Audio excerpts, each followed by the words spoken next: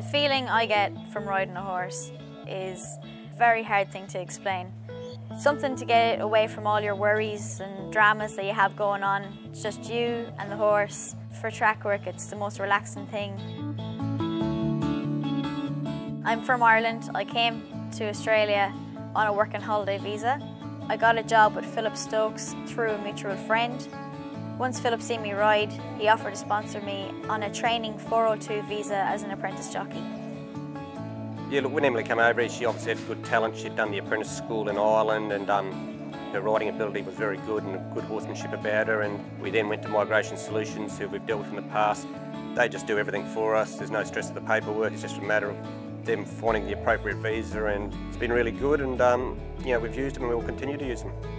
It's been so helpful having Migration Solutions there throughout the visa process, as it allows me to concentrate on my riding and riding winners for Philip Stokes and the team. One of my favourite horses here at Philip Stokes Racing is a horse called Miss Gunpowder. I've ridden her 4 times for 3 winners and a placing, and I do treat her to a carrot every morning.